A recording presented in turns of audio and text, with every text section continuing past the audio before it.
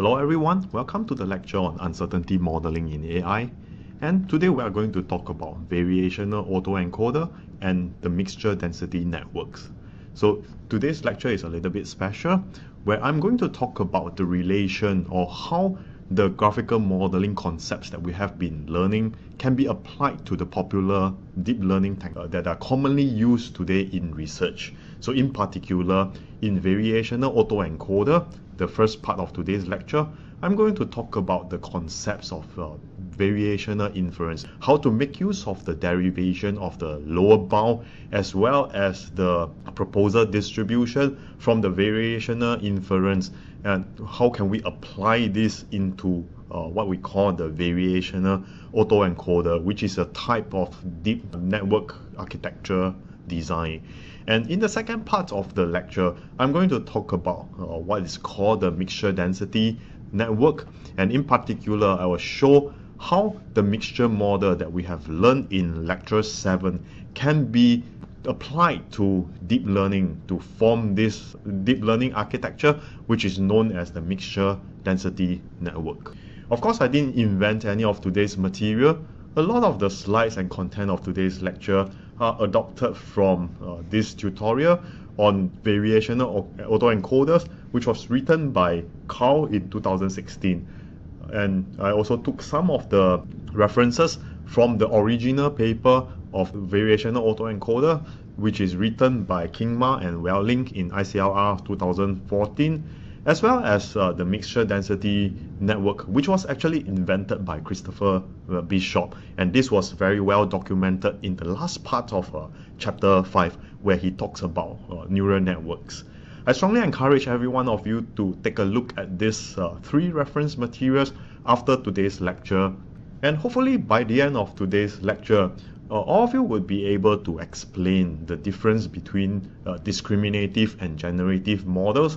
In particular, we know that most of the deep networks or the deep learning architectures are discriminative in nature.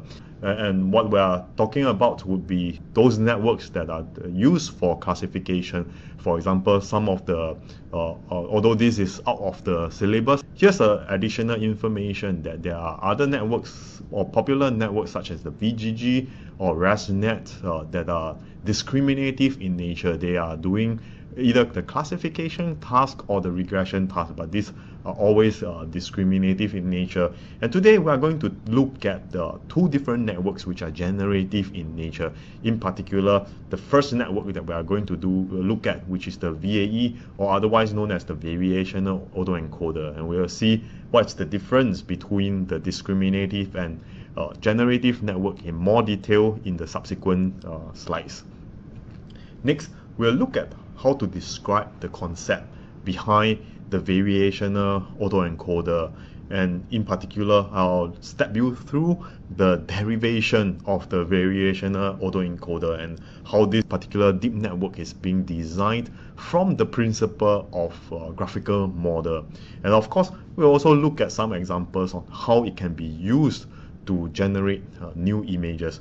Hence, this particular network here, the VAE here, it's actually also called the generative networks, because with the VAE we can actually generate new images. It's a generative model that we can generate new images from just using deep network.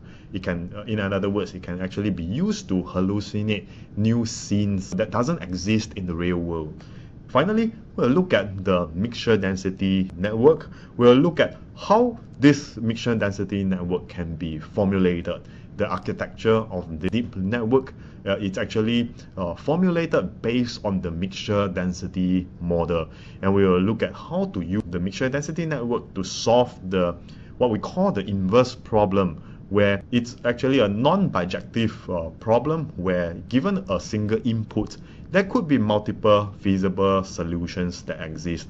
And because of this inverse problem, the usual discriminative model that we have, which is taking one input and one specific output, would not be able to handle this particular inverse problem here. And we'll see how the mixture density model can be used to resolve this problem. So before we look at the detail of the variational autoencoder as well as the mixture density network, let's recall that we have actually seen in the previous lecture on the difference between a discriminative versus a generative model. So we have seen in the previous lecture that a generative model simply implies that it refers to the approaches that a machine learning approach that explicitly or implicitly model the distributions between the inputs and the outputs. So here, more specifically, what we are looking at would be the likelihood function that we are modeling as a generative model. So in other words, for a generative model, in order for us to model the posterior of which class this object is belonging to, conditioned upon all the observation, we will usually use the Bayes rule to model this in terms of the likelihood function x upon conditioned upon ck multiplied by the prior distribution of the class as well as the normalizer, which is a normalizing constant of the marginalization over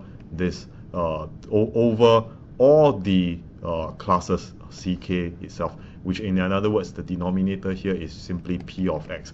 So the difference here is that because we are making use of the likelihood function, we are making use of the Bayes theorem to express this posterior distribution as the likelihood function here.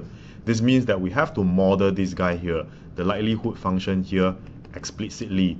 And what this means is that for every class of objects, suppose that this is a classification problem, for every class of object that we have, there is a distribution, for example, a Gaussian distribution. Now, suppose that I condition upon that x is drawn from a certain class. What I'm saying here is that for all the x that I have, the sample that I have is going to follow this particular distribution for that particular class. That means that x is my observation here, where what I'm saying here is that if this is true, that means that I'm modeling this particular likelihood function here. We have also seen in the MCMC sampling lecture that it's possible for us to draw a sample under this particular distribution.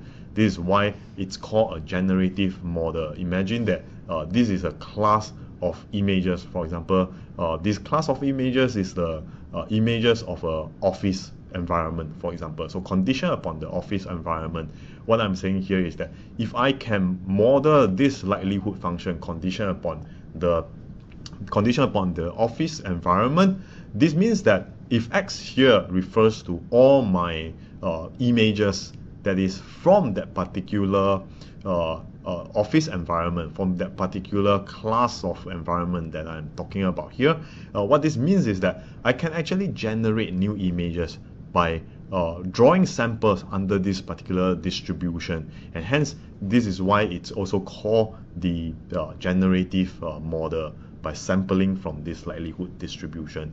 And in comparison, there's another class of models, machine learning models, which is otherwise known as the discriminative model here. So in this particular approach, instead of modeling the posterior distribution with our Bayes theorem, and as a result making use of the likelihood function to express this posterior distribution here, we are going to model the posterior distribution here directly using this particular function. What this means is that instead of modeling the distribution between the inputs and outputs, which is x conditioned upon ck here, I'm going to simply use a function to approximate this, or learn a function can help me to get the posterior directly, where I simply treat x here as my input.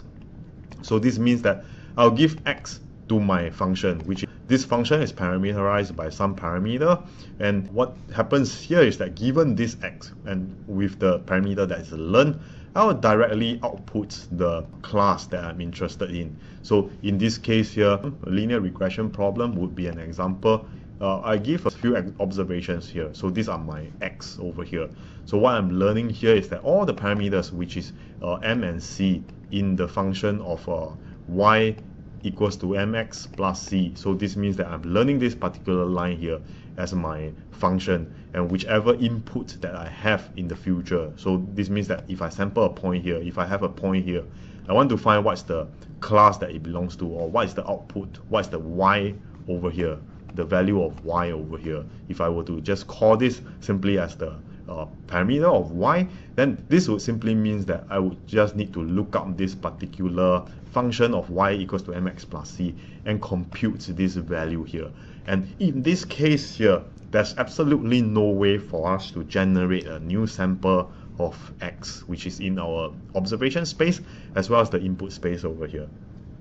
To be more specific, another example here which is perhaps more interesting to us here, during learning we model the posterior probability of a discriminative model. Now suppose that here it's coming back to the example, the very first example that I gave earlier, where we simply classify images, all the images collections that we have into different classes of rooms, for example. So here let us denote the room type as Z. So this Z would be one out of K classes here. It could be a bedroom, it could be a dining room, and it could be an office room, for example, and so on and so forth. So here, by talking about the discriminative model, what we are talking about here would be to model the posterior of P of Z conditioned upon X, where X here is simply our image. This is our observation of the image, and this particular Z here would be our latent random variable of the class type that we're interested in. So when we talk about discriminative model, what we are actually referring to would be this particular posterior probability here, that we are directly modeling this posterior probability in terms of a boundary, or in terms of a decision boundary here. So simply we are learning this classifier to classify these two sets of this set of images into two different classes as shown in this example here. So here we can directly, based on all the observation, count the frequency and directly fit this into a function which can be parameterized by data. So here I'm giving x here, and then this would output z, all my observed all the input and output observations that I have for learning. So after this fitting of this function, which is actually the decision boundary, so this mapping function here would be directly equivalent to this decision boundary. All I would end up with would be all these sets of numbers of the probabilities on whether an input image belongs to bedroom or belongs to the dining room class. Here we can see that there's simply no way of us generating new images in this particular setting, which is only used for a decision, a classification, as a classification problem. So here an example would be what we have looked at in when we talk about the conditional random field chapter. In that case, we were talking about logistic regression, where that's simply a discriminative model. So what it actually means here is that we are learning that decision boundary in the logistic regression. And the commonly known convolutional network that you might have seen in your research or in other courses in NUS. So here, all this convolutional, most of the convolutional deep networks that we have seen, it's actually a discriminative model where you simply, this particular deep neural network, it actually acts as a function approximator, universal function approximator, can actually be written in this way, where you have a set of weights. So all these weights are your neurons in the, it could be an MLP, where you have all the neurons that are linked together.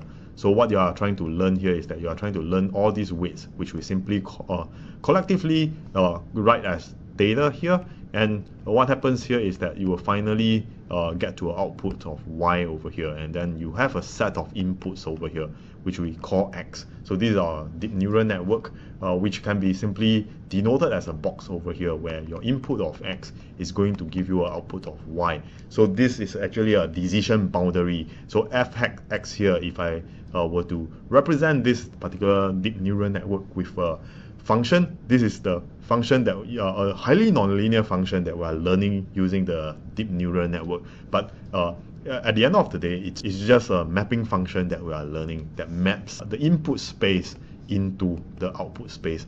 And in this case here, we can use also convolutional network. So this is a case of MLP, but we can also, suppose that we have a 2D image as an input. We can also slide the convolutional kernel and learn this convolutional kernel in the convolutional neural networks. For example, VGG or ResNet or some earlier networks such as the LXNet, etc. So all this network, it belongs to discriminative models, where what we are trying to learn is actually this particular decision boundary here. So here's the example of during the inference of a discriminative network. Once we have found the parameters that parameterize the posterior distribution, or this simply this particular function here of x, the input would be x, and where we learn all the data, and this function is going to map it into y, which is the class that we are interested in for that particular input of x over here. And so during inference time, we'll simply make use of this mapping function, which is actually the decision boundary, to determine which class that particular input image belongs to. Here's an example where I'm given this particular image here as my input. So x would be equals to this image here. The objective would be to directly find what's z over here. I want to know what class this particular image comes from. So pictorially, this means that given this particular image here, I want to figure out where it lies on which side of this decision boundary. Suppose that it's only a binary classification. This means that z here is going to take either 0 or 1, or bedroom and dining room. So here, by making use of this particular mapping function that we have learned, we'll be easily able to determine whether this particular image here, on which particular class it belongs to. Obviously, this image belongs to a bedroom class, so it should lie somewhere here. Now I've seen how the discriminative model can be used to determine the class of a input image in the previous slide. The next question that we want to ask is that, can we actually make use of this particular model to generate new samples of the images given the class of the room that we are interested in? For example, given that I have a bedroom over here, these are the two examples that I've seen to train or to learn this particular decision boundary here. So now the question is that, can I specify z equals to a bedroom, and I want to generate a new scene over here that belongs to a bedroom, or in this particular example here where I can generate multiple images of either the bedroom or the dining room? And obviously the answer is no, that we if we simply learn this particular mapping function of x and data, and we want to map it into y over here, or to be more specific, it's actually z over here that we are following this notation here. In the case of learning a discriminative model, we are simply learning this decision boundary, and there's nothing more than this. And so the answer is actually no, we cannot use the discriminative model to generate the new images. But fortunately is that we can make use of the generative model. We can redesign the model and into a generative model for us to learn how to generate new images from the samples of images that we are given. So in most cases, because this is deep network, we will require a lot of these samples. That means that we need to know a lot of examples of the images x1, x2, all the way to xn, where n is actually a very large number, as well as we also need to know the corresponding z1, z2, all the way to z of n. So this means that for every image, I need to know which class it comes from, and I'll be able to learn a deep network in order to do this. But this is not this is not any deep network that we are looking at here. This is a specific class of deep network, which we call the generative deep network, and this will be used to generate new images that is unseen in all this training data set over here. And we'll follow the likelihood model. The likelihood model, which is what we have seen earlier, it's written as P of x conditioned upon ck, and or otherwise if we were to write it in terms of the posterior, then we have to express this using the Bayes theorem, where we need to flip this guy around, where we'll still end up with the same likelihood model multiplied by the prior of the class. So this is proportional to this. And what's interesting here is that we'll see that by just considering a very simple graphical model of a generative network, we can actually use this to derive a very sophisticated deep network that is fully capable of generating new images given a certain condition. And here we'll look at the familiar graphical model, this graphical model over here, which is what we have seen in the Gaussian mixture model lecture as well as the EM lecture, where the joint distribution of this graphical model here is simply given by P of x and z conditioned upon the unknown parameters theta over here. This can be written into the likelihood multiplied by the prior. So this is directly from this particular deep network here. So what it means here is that the unknowns, the latent random variable here, zn, it's the class of the images that in our previous example, and this directly gives rise to the type of images, the observed image that we have. So suppose that this zn here is equals to a bedroom. Then what this graphical model means that is, since this is directly this latent random variable is directly influencing the observation, then what this means is that this particular image that we observe, it better be a bedroom scene. So since it's conditioned upon Zn over here, and of course this whole graphical model over here is parameterized by a set of parameters which we simply write as theta over here. Now, having seen the graphical model as defined in the previous slide, and it's given by this particular joint distribution over here, the factorized form of the joint distribution, where x conditioned upon z theta is the likelihood and z over here is the prior term of this graphical model. A simple idea on how to draw a sample from this particular graphical model would be to first sample from the prior distribution of z. This prior distribution could be a categorical distribution as what we have seen in the Gaussian mixture model and the EM algorithm lecture, where it could be, in this case here, in this example here, we can draw a sample from this categorical distribution of the different types of rooms, for example. And if we happen to sample something from the bedroom, for example, and z would take a class of the bedroom, and then we will fix this z and dump it into this particular equation over here and this equation over here. So this is the bedroom, and this could also be equals to the bedroom, the first sample that we draw. And then the next thing would be that we can directly sample from this particular distribution over here, where we condition upon that z is equals to a bedroom. So a simple naive way would be that this is actually a Gaussian distribution or a mixture of Gaussian distribution. Now we say that it falls into a certain class of z, and we are going to directly sample from that class, draw a sample from that class that corresponds to x over here. But unfortunately, the problem of the example that we are given is not that trivial, because in this case here, x, what we are talking about here is a whole full image, and we are going to generate every single pixel. And not just that, we also have to make sure that this image really looks like an image. It cannot be any set of collection of pixels that are random.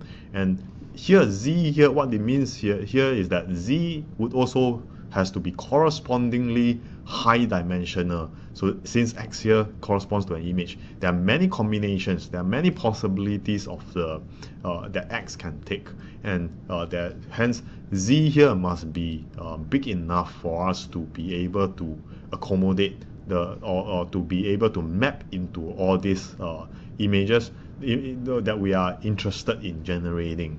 So what this means is that simply by using what we have learned earlier on, which is to parameterize this guy over here as a categorical distribution, and the likelihood function here as a Gaussian distribution, it would be insufficient for us to model this complicated or sophisticated mapping from a very high dimensional prior term to the a very high dimensional output space or the observation space of X over here, which happens to be a set of images or an image that we are interested in generating. The solution to resolve this is actually first let us define the prior over a very high dimensional space.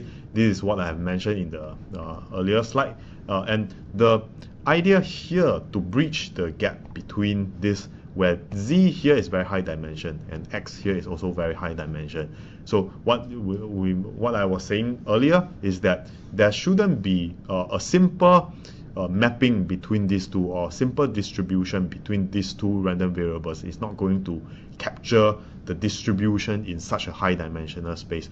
So we'll mitigate this by introducing a set of deterministic functions here, which we denote as f of z theta. So this particular deterministic function, we are saying that it's parameterized by the parameter of theta here, and this helps us in mapping the very high dimensional space Z over here into the possibilities of all the images that we wish to generate, as well as those that are in the observations. So since we are already given x1 that corresponds to z1, and all the way to xn that corresponds to zn as a training example, then we also want this particular mapping function over here, the deterministic function here, to be able to capture this and map this into, given a z here, it should be able to map it into image, an observation of the x over here. So here a remark is that z is deterministic. So you might be wondering about this, where when z is deterministic, then there shouldn't be any uncertainty that can be captured in this particular model here. The answer is actually that it's still able to capture the randomness or the uncertainty in this particular way of formulating the solution. So this is because z is a random variable, while theta here is fixed, that parameterizes the function of f. So we have function of f, the inputs is z, which is a random variable over here, despite that theta here stays fixed. This means that this guy z f here is deterministic. The overall output of this, since z is a random variable, what this means is that the output of this would also be a random variable in the space of the observation of x over here, and hence it's still able to capture uncertainty. And having introduced the deterministic function of f, now our objective becomes that we have to optimize for the fixed set of parameters which we learn from the data, such that we can sample from z, which is our prior random variable over here, with a high probability that the mapping from z, the sample that we have drawn from this particular random variable of prior distribution of pz over here, it will be mapped into the x, the desired output or the desired observations that we want. And what we are going to do here is that we are going to make use of all the training samples to fit this particular function here into the mapping from z to x. And we are going to learn this data here. And this can be achieved probabilistically by doing the maximal likelihood over here, where we simply want to do an argmax over the likelihood function, which is given by x condition upon theta over the unknown parameters of theta. This is what we have seen in the previous lecture when we look at the all the graphical models. We are learning the parameters of this graphical model. So here we are just simply saying that we have an additional function that maps the random variable z to another random variable of x, instead of using any standard distribution over here. Now, again, this would be the standard thing to do when we do an argmax over the likelihood over theta. We can see that according to this distribution over here, this x over here can be rewritten into the joint distribution of x and z, where z here is our latent random variable, x here is our observed random variable, conditioned upon theta. And since we are only interested in doing the maximum likelihood function, this means that we must marginalize away z over here. Hence, there's an integration sign over dz. Since z over here is in the continuous random variable space, so we'll do an integration sign over here, where we can still define this particular likelihood function here to be a Gaussian distribution. So notice the difference is that if we do not parameterize, or if we do not introduce this particular mapping function, deterministic function over here, we know that the Gaussian distribution here is not sophisticated enough, it's not powerful enough for us to define the mapping function, or to define the distribution between z and x, because both z and x are living in very high dimensional space. Hence, there's a need to introduce this deterministic function that maps the input space in a very high dimensional space into the output space, which is also a very high dimensional space. But nonetheless, we're going to still model this as a Gaussian distribution. But now here's the change over here, that instead of modeling directly conditioned upon z over here, we're going to say that the normal distribution, it has a mean that is the output of the mapping function of z over here, and here the random variable of x, which is what we are going to observe, it's going to be conditioned upon this mean, which is the output from the deterministic function, and a certain standard deviation defined by sigma square over here. So here we can simplify this standard deviation, or this covariance matrix, by simply introducing a isotropic covariance, where it simply means that we are going to have since this guy here is high dimensional, x here is high dimensional, we can say that we will have a diagonal which is the same sigma square for the whole of the diagonal, and the off-diagonal terms are simply 0 over here. This means that it's an isotropic covariance over all the dimensions of the random variable that we're interested in. Now, having defined the likelihood function here as a Gaussian distribution that is actually parameterized by the deterministic function of f of z and parameterized by theta over here, we are still facing two problems in optimizing this or maximizing this likelihood term that we are interested in. So this will be argmax over theta over here.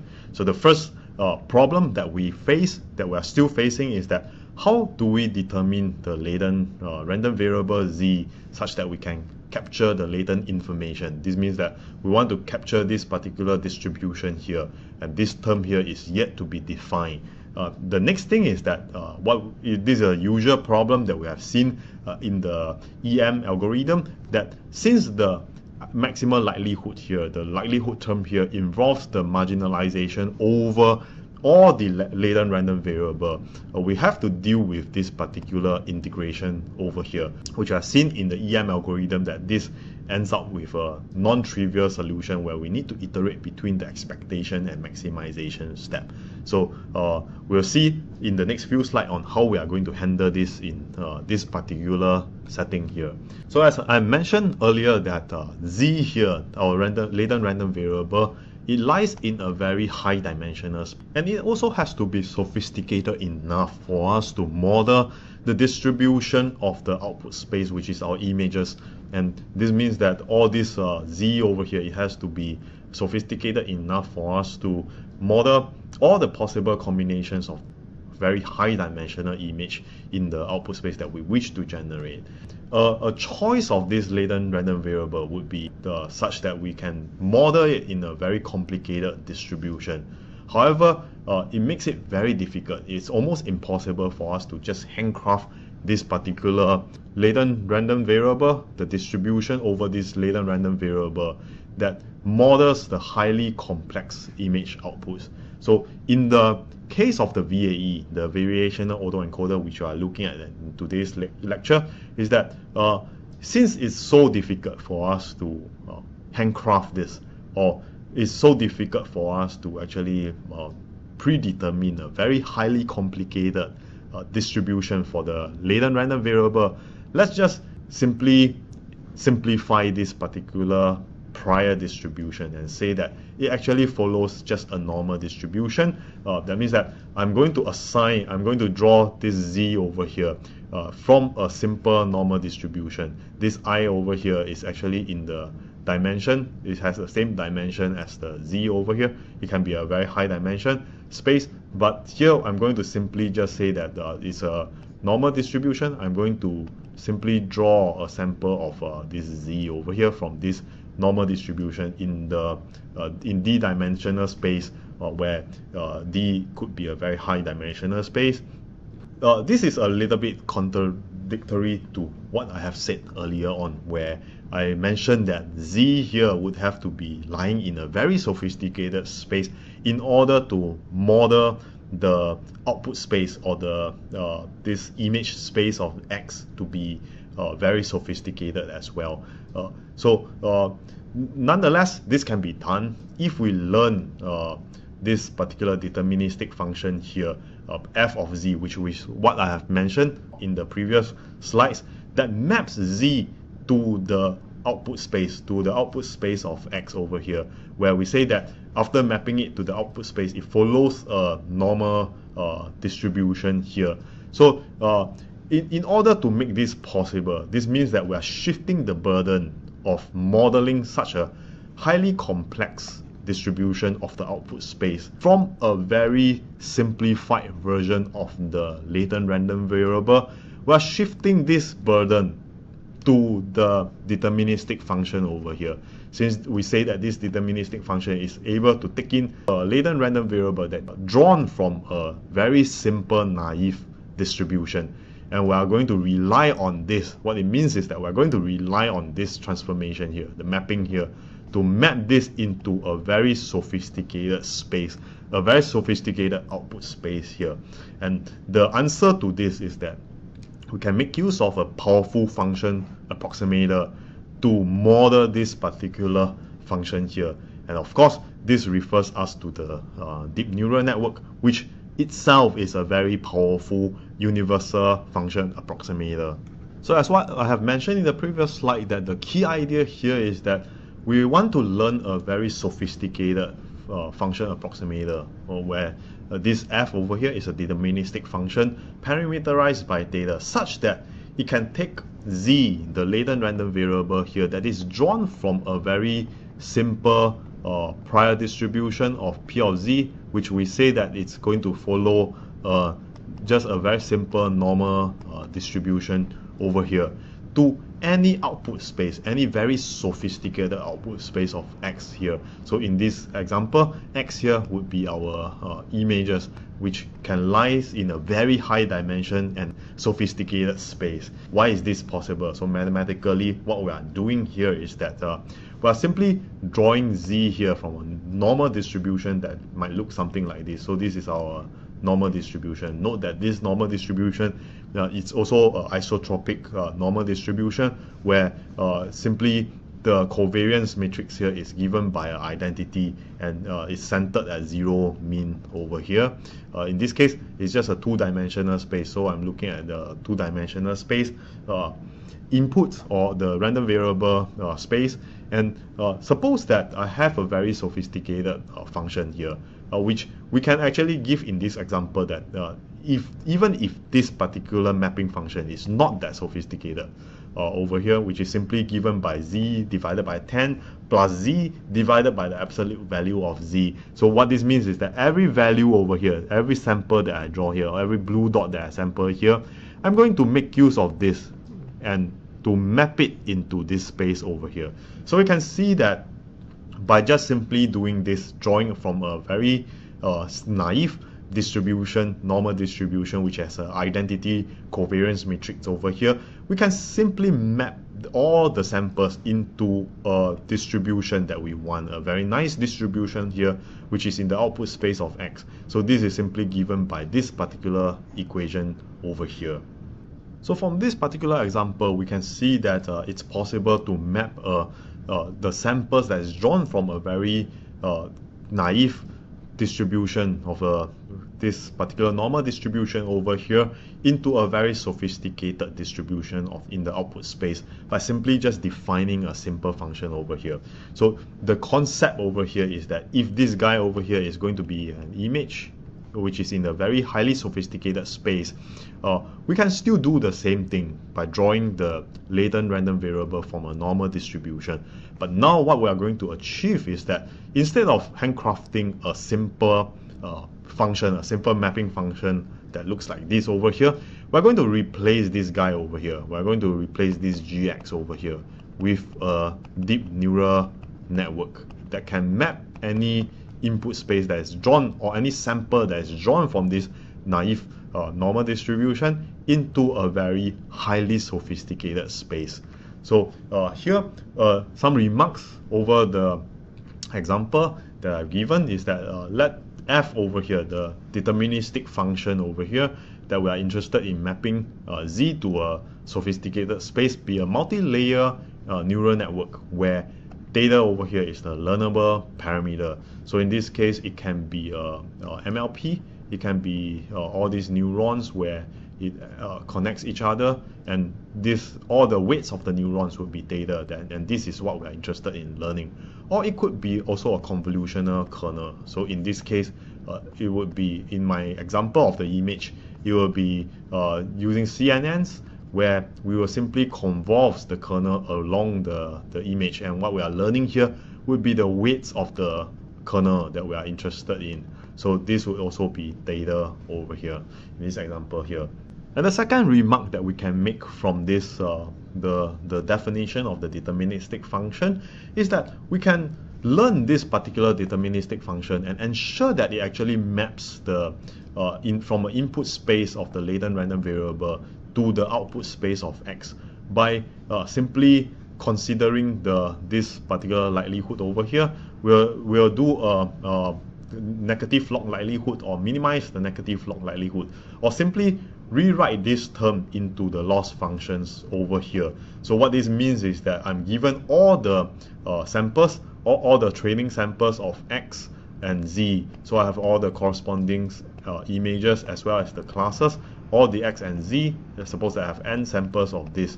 And what I want to do here is that I want to make use of all these observations, all these given training samples over here, and I want to fit it into this particular graphical model that I have seen, that we have defined earlier, defined by this data over here, as well as z and x over here. So these are zn and xn over here. So we saw that this graphical model can be parameterized by the likelihood function over here, as well as the mapping function that gives that maps z from a very simple space to a very sophisticated space of output space of x over here.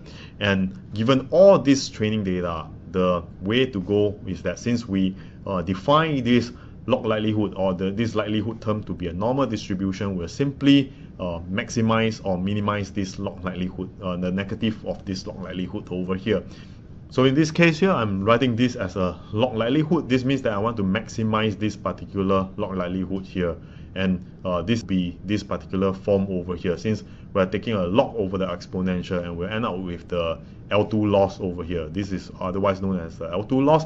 So simply what it means is that for every sample that I am given, here, x1 corresponding to z1, I would have the corresponding z over here. So every sample that I have, suppose that I have z1 and I have x1, I'll put it through this particular network over here. This is our neural network. I'll put it through this neural network at this particular instance of the weight parameters, and then I will get the outputs and minimize the difference, the L2 loss between the two terms over here, the output space as well as the ground truth output that we are given. And we are going to minimize this over all the samples that we are given over here. So n over here over the learnable parameters of data. So we are going to do a argmax over the data term over here. And this will, what this means is that by doing the optimization over data, we'll learn a function of f which is parameterized by the learnable data over here, such that we'll force this function to take in the input of z, and it will force it to output X that is close to whatever training data that we have seen over here. So now we have resolved the problem, the first problem that we have talked about, which is how to define the latent space. And in the previous slide, we say that we want to maximize the log likelihoods. And the first problem that we face is the definition of this latent space. We say that now we are going to simply define this latent space as a very naive latent space of the normal distribution of parameterized by zero and identity. And we are going to resolve this particular problem of sampling from a naive distribution, and yet we want to map it into a very sophisticated output distribution by introducing the function f, which is used to take an input of z parameterized by theta and used to map it into the output space, a very sophisticated output space here. And then we saw that by defining this, we can simply take this likelihood function as a normal distribution over x and f, and then as well as an identity of sigma square over here. And this ends up to be a L2 loss term over here. But we still haven't resolved the second problem, and that problem is that because do not forget that the ultimate aim is to maximize the log likelihood, which is this term over here and not this term over here that we have seen in the previous slide. So what this means is that we need to take into account the integral sign over here, and this is the second problem that we have not resolved. Here, although we have defined these two terms already, the latent random variable distribution as well as the likelihood distribution, we have not resolve this integration problem. So a straightforward solution that some of us might propose, since we have learned in the lecture of MCMC sampling, is that since this particular integration sign is so difficult for us to marginalize over the latent random variable here, why not just let us approximate it with the samples, the log likelihood of samples. So this means that we are going to sample z from the posterior distribution, and given enough sample, n number of samples, this means that the expectation over here over the likelihood term of x over here would be simply given by this expression over here. But unfortunately, it's not so straightforward, because what we have also mentioned in the MCMC lecture or the Monte Carlo sampling lecture is that if the output space, or if the random variable space it lies in a very high dimensional space, then n here would need to be extremely large according to the law of large number in order for the number of samples to be drawn from the distribution to be able to model the distribution, the target distribution, well. So this means that to approximate the log likelihood with the sample is not a viable solution. And what would happen here if we insist on doing the sampling approach is that the output space might be lying in a very sophisticated distribution over here. And what happens here is that there are a lot of regions where it's very low probability. But if we were to blindly draw samples from the posterior distribution and rely on the mapping function of f to map it into the output space, there is a huge possibility that all these samples in the output space might lie in a very low probability distribution here. This means that the likelihood is almost zero for most of the samples, and what this directly translates to our generative model in the image example is that we will be drawing samples from the normal distribution that we have defined, such that it actually maps to an infeasible output space. This means that the image that is generated from this model here will not look like any rooms at all. So in the earlier slide, I mentioned that a naive sampling from the normal distribution of z over here from our posterior distribution, which we have defined to be a normal distribution here, would simply end up to be mapped into using this function that we have, a deterministic function that we have defined of f over here. It will simply be mapped into a space of low probability regions. This means that what it translates to in the example of the image generation is that any samples here, or most of the samples that we draw from this particular distribution, the prior distribution here, would end up to be in a map. It will end up to be mapped into a region or a output of X that is infeasible, of a low probability region. This means that this image that we have generated over here would not look like a proper image at all. So and this happens a lot of in a lot of samples that we can draw from this prior distribution. So a solution to overcome this is actually to simply constrain, or simply to redefine this particular distribution over here, the prior distribution that we're using to draw a sample of Z from. And here we'll take the inspiration from variational inference that we have seen in the previous lecture, that instead of using the prior distribution, defining the prior distribution as the normal distribution, directly the normal distribution here, we are going to define a proposal distribution which we call QZ condition upon X. So here, notice that we are conditioning this upon X because here this is the inputs that we have, and we want to make sure that the outputs in the output space where it's also the same X over here, we'll see this is the design of the autoencoder. That means that given an input, I want to reconstruct that same input over here, and I want to compare the reconstruction loss over here. So we're simply saying that let's define this proposal distribution, or this distribution of Q over here, to replace our prior distribution here, conditioning it upon the input space, such that we'll be more certain that, or we'll be able to constrain the sample of Z that we are drawing from would be more likely to produce a valid output of X here. So to this end, since we have introduced this proposal distribution of QZ condition upon X over here, we'll see that this turns the log likelihood into this function over here, this particular expression over here. And then we'll also see that later through this derivation, we'll see that it turns out to be the same as the variational inference, where it's sufficient to optimize over the lower bound instead of optimize over the likelihood term over here, which also means that we can resolve the problem of the need to do an integration. And here's the step over here, where the log likelihood term is given by this expression, where we introduce this Q of Z into the log likelihood term. You can see that this term here simply marginalized to be equals to 1. Hence, we multiply by log X, it will still be equals to log X over here. And we can rewrite these terms into this expression over here. And by manipulating these terms over here, we will end up to have this expression here that that expresses the log likelihood, which we actually have seen it in the EM lecture as well as the variational inference lecture, which consists of a lower bound term. So this is our lower bound term, as well as the KL divergence term over here. So we saw from our earlier lecture that this log likelihood is, let's say, is this term over here, the log px over here.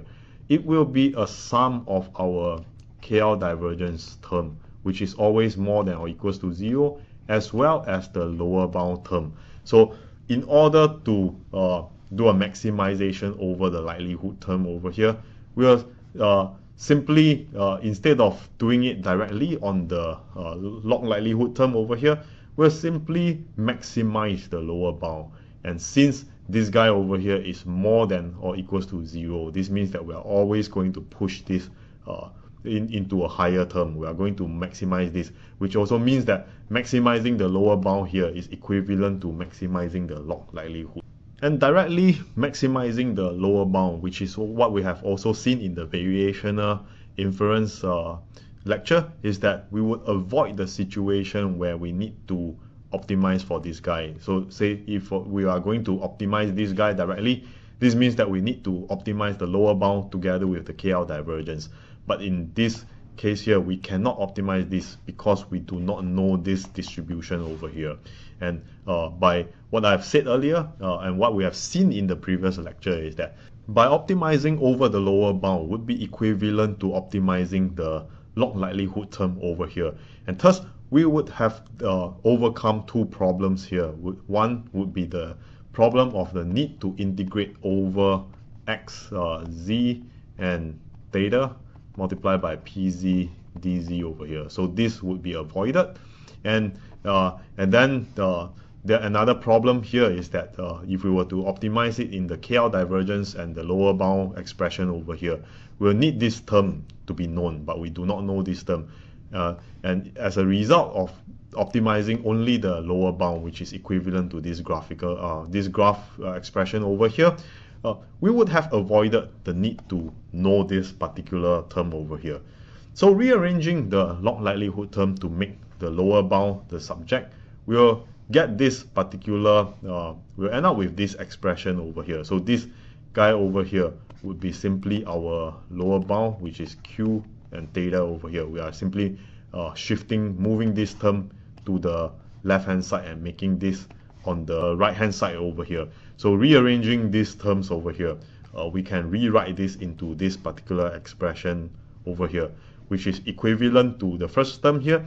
We are going to take the expectation over x, where z here is a sample that is drawn from the q distribution that we have predefined earlier on. And now here there is also a KL divergence terms, but we will see that it will be an expression that consists of the q probability distribution that we have defined earlier, as well as the prior distribution of z. So we know that this is going to be a normal distribution, and we also know this term is going to be a Gaussian distribution given by this expression over here, x condition upon f, the output of f, z, theta, as well as I sigma square over here. So we know all these terms, and the only term that we have to define further would be q over here, where we need to draw sample from, as well as to make a KL divergence together with the prior distribution. What this means is that we want q here to be as close as this prior distribution as possible. And as a result, now since this particular term here is our lower bound, which I have mentioned that it's going to be sum of this, so log px over here, it's going to be this term over here, which is our lower bound, plus the KL divergence term, which is strictly more than or equals to 0 in this representation here. So this means that maximizing the lower bound, which is what we have seen in the previous lectures, is equivalent to also maximizing the log likelihood here. But there's one subtle but important difference between what we have seen here in defining q over here and the lower bound in comparison to the variational approach that we have seen earlier. So realize that in the previous lecture, when we look at the variational approach, this lower bound here that we are interested in is just a function of q, where q here is a functional form. So we are not interested in maximizing the log likelihood in the variational approach. But what we are interested in doing is that we are interested in finding a q function z of x that is very close to the posterior distribution that we are interested in. Hence, we want to start from the minimization of the KL divergence, which ends out to maximize over the lower bound in the previous lecture. And there is no mention about theta, because theta is all absorbed into z in the previous lecture.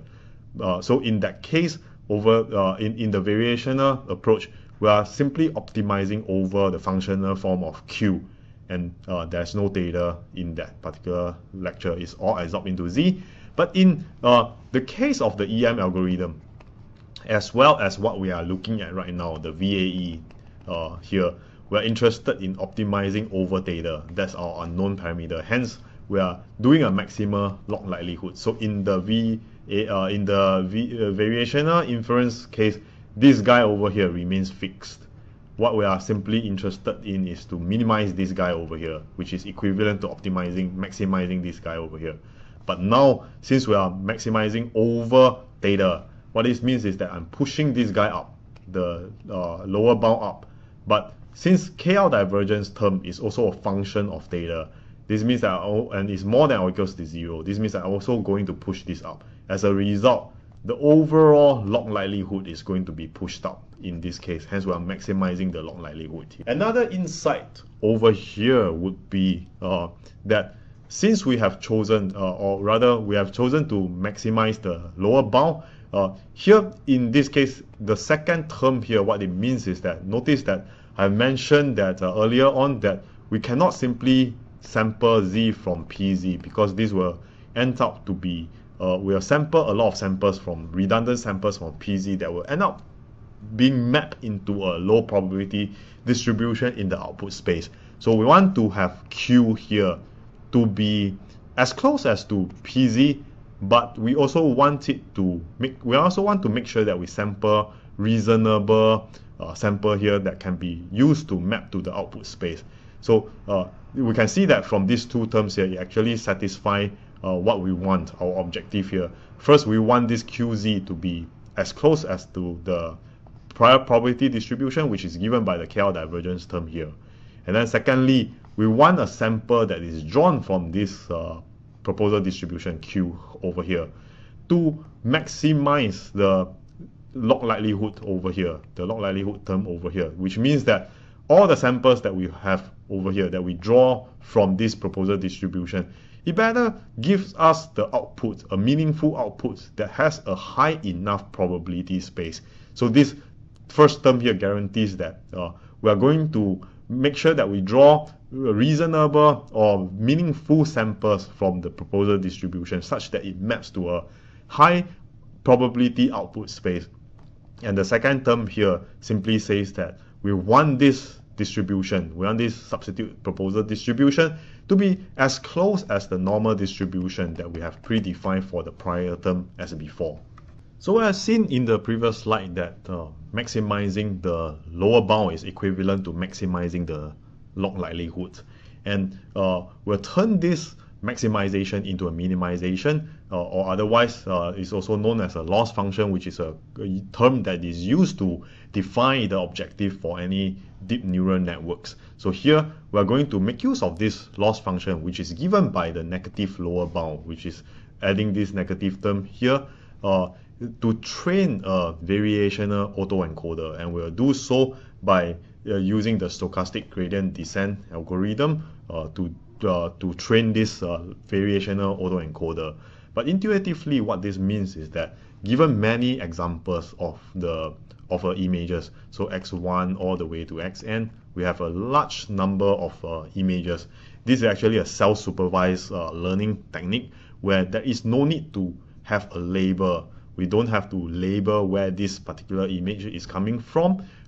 All we need to do is just to take the image itself, and we'll see that these two terms here, the first term would be our reconstruction loss, and the second term over here would be the KL divergence that ensures that the neural networks is close to, or the proposal distribution here, Q, is close to our prior term. And we'll also call the first term here, the likelihood term here, X condition upon Z, our decoder network, as well as the Q over here, which we have predefined earlier on to be our encoder network. So the reason why we call it encoder is because we want to first have this Q over here, which inputs is our X over here. So all the training data that we are given, X over here, we want to encode this into the latent space, which is Z. And here, this latent space is what we use to encode the input space X. And normally this Z is a lower dimensional space in the manifold compared to our input space of X, which is an image over here. And then once we are encoded this into our latent representation over here, So note that this is it has the same meaning as our latent random variable, but we always call it the latent representation. This can be seen as an encoding of our input space, which is a higher dimensional space into a lower dimensional space. Then here the decoder, you can think of it as this way, where we are inputting this the latent representation of Z into this decoder, since it's conditional upon Z, to output a reconstruction of this particular image over here. So we'll see that the first term here is the reconstruction loss.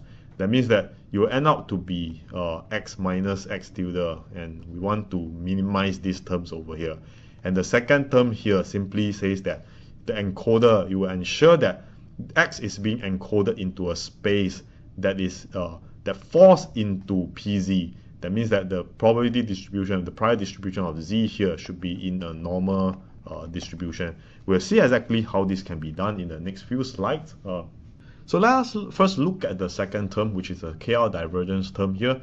This is to ensure that our encoder over here, our encoder, which is given by Q over here, it encodes the input of X into a distribution which is close to the prior distribution of the normal distribution, which is the normal distribution that we have defined earlier on. And here the encoder is just a neural network. It can be an MLP, or it could be a convolutional neural network. But what is interesting here is that in the VAE design, it's proposed that since we want to make sure that this encoder is encoding X into a Z, which is a latent representation that follows a normal distribution. But we don't want to enforce this exactly, otherwise then we might just as well draw the sample from a normal distribution here. We simply want it to be close, but we don't want to make it strictly a normal distribution here.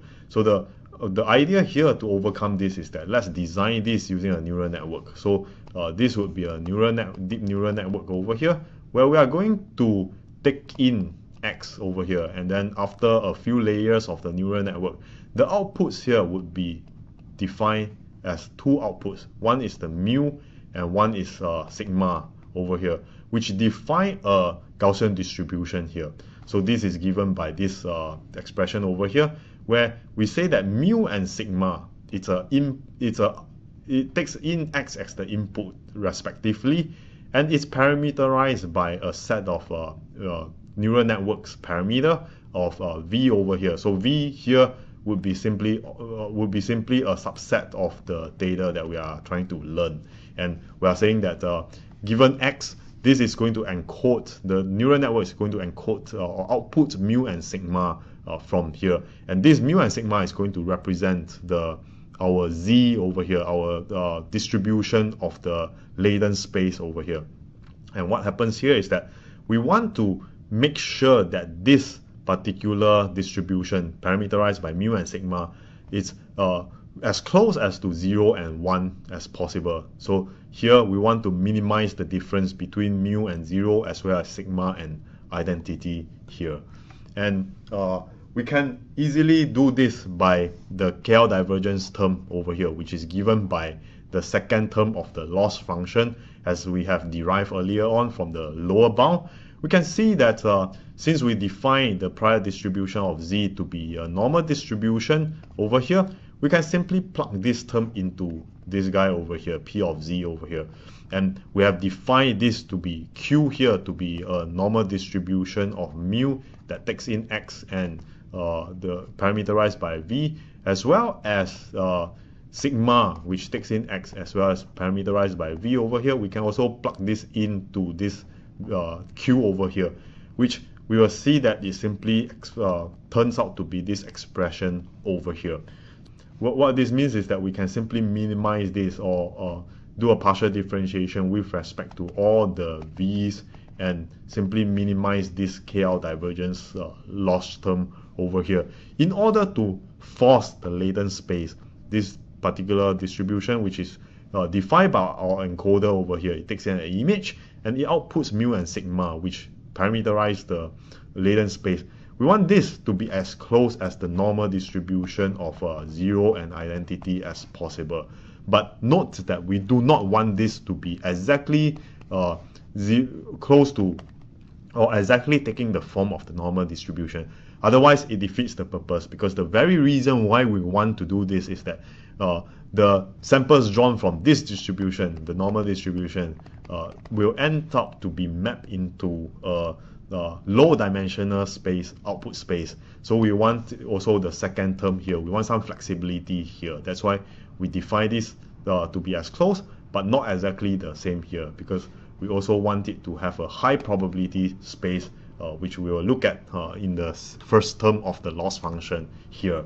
So let's consider the first term now. So recall that we model the decoder as P of X conditional upon Z. So this means that we are going to have something like this, where we draw a sample. So now this particular latent space is no longer PZ. We just want PZ here, which is following the normal distribution, to be as close as to QZ. But we are going to make use of this to draw our latent random variable Z over here. So this is parameterized by mu of X and V, as well as sigma of X and V over here. We'll draw a sample from this normal distribution here, and then we're going to input this into a decoder, which is also a deep neural network. It's another deep neural network parameterized by data over here. So this is our decoder, and then we are going to simply output the reconstructed image over here. So let's take a look at this, the encoder part. We have an encoder that takes in an image over here, denoted by X, and it's encoding it, is outputting the this latent space, or this of the random variable Z. And then the next step is that we simply draw a sample from here, from this latent space over here, and we're going to use the decoder to decode this into a reconstruction of that original input image. And we'll see that since we have defined this to be following this particular X condition upon Z over here, this likelihood term over here, we've seen earlier that we parameterize this using a normal distribution that is described by a deterministic function of f parameterized by data. So which we say that this is a learnable neural network. So this will form our decoder over here, and we are going to simply going to learn these particular parameters with our training data, which is all the images that we have, and we'll see that this adds up to be just a reconstruction loss over here. And then substituting the normal distribution that is parameterized by the deterministic function of f over here, which is our deep network in the decoder, we can see that this expectation term can be evaluated into this particular expression over here by writing out the full normal distribution expression here.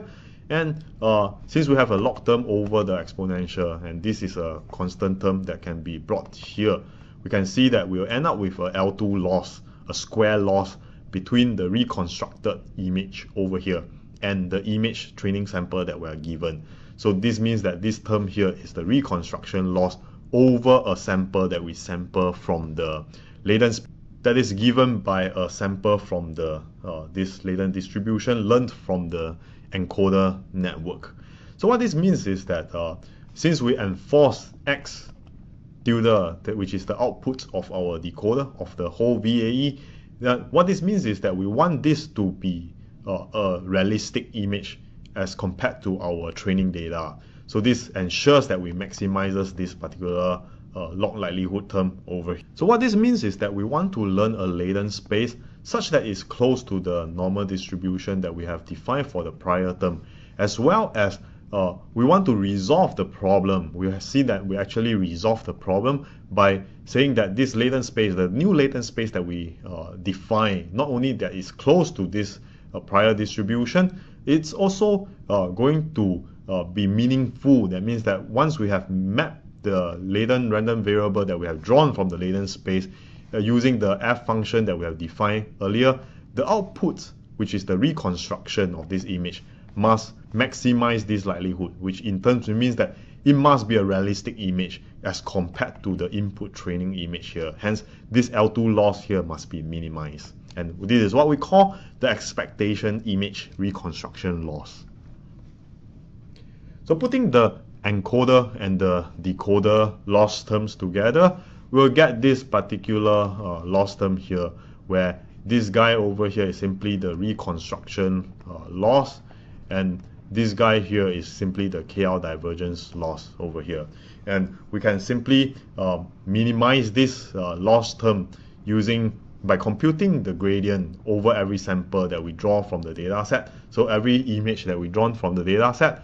And then after that, we will, given the encoder network, we will output the latent space, and we'll draw another sample from the latent space such that we can reconstruct the image and minimize this particular loss using gradient descent or stochastic gradient descent approach.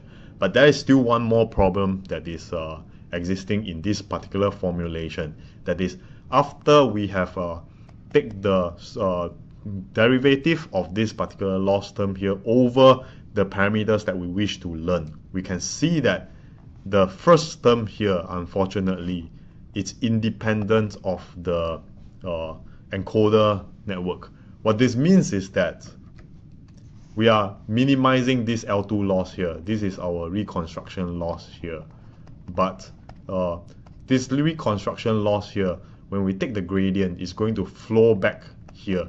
Since this particular loss here is only dependent on the decoder, it means that the gradient is not going to flow all the way down here, which means that by training the reconstruction loss, we are not affecting the encoder at all. We are not trying to enforce this guy here as what we have set up to learn. That this guy here, not only it must be following a normal distribution, which is actually given by this second term here. We can see that the derivative here, partial derivative here, the gradient is going to flow back here, which means that we are going to learn this guy to make sure that it generates a latent space that is close to the normal distribution. But since the gradient is going to stop here at this particular point here, it means that we are not going to ensure that the latent space that is learned from the encoder is going to generate output space or output that is very highly probable, which means that it needs to be realistic, since the reconstruction loss is not going to affect this part of the network here. So the idea to overcome this particular problem that we have seen earlier is actually proposed in the original paper, which is in the second reference that I've given in the start of the lecture.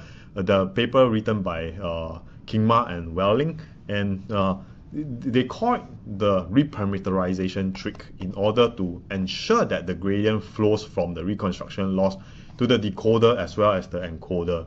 So instead of sampling, just now I mentioned that once we have a sample X from the data, the next thing is that by putting this X into our encoder, which is Q of ZX, this will output mu and sigma over here.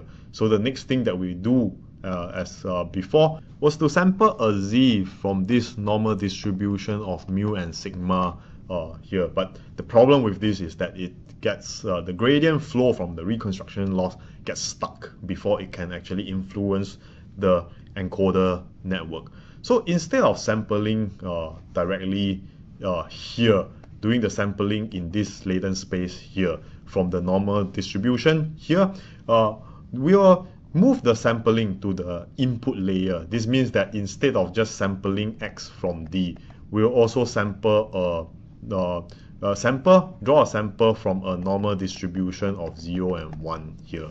And here, these are the exact steps over here. So instead of sampling from this guy here, we'll simply sample first, treat this as an input together with X over here. We will draw a sample from the normal distribution of 0 and 1. Then we'll compute Z. We'll get the sample in the latent space by simply taking the output, the mu of the encoder network, as well as sigma from the encoder network, multiplied by a certain noise or certain random sample that we have sampled earlier. So this guy over here, this expression over here, is equivalent to drawing a sample from the normal distribution of the which is given by the outputs of the decoder.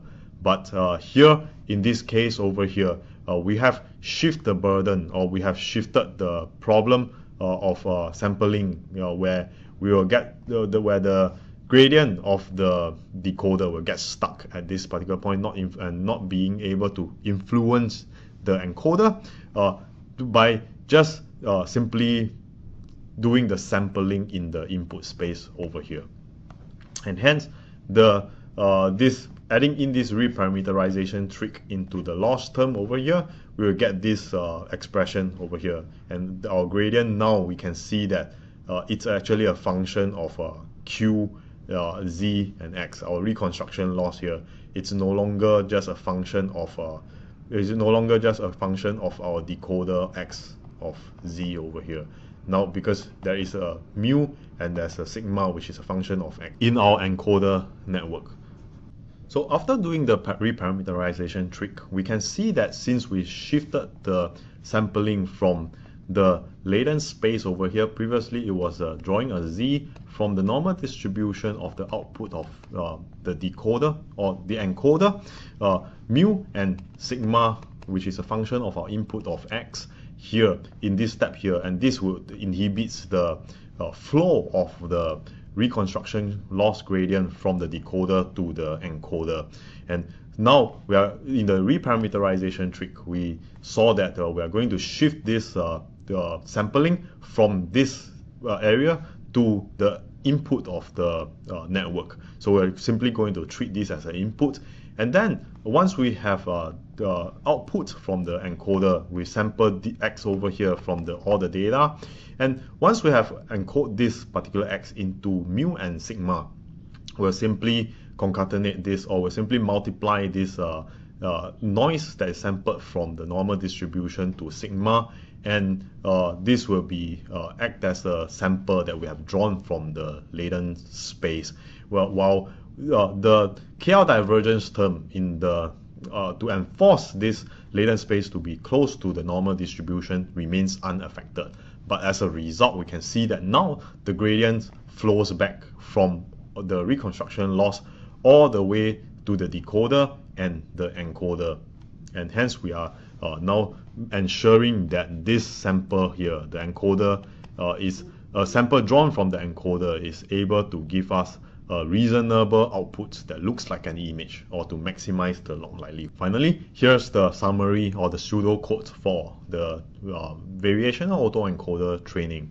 So given a data set, since this is a self-supervised learning technique, what this means is that we don't have to have any labels for this data set that we train. We can just stick any images that we are interested in, and then we initialize the parameters of the encoder and decoder. Of course, we need to design the encoder and decoder network, and we'll repeat until convergence. We'll simply randomly select a mini batch of m samples from X, and then we'll first sample the noise. This is our input in the mini batch, and this is our noise as what we have described earlier from the normal distribution of 0 and 1.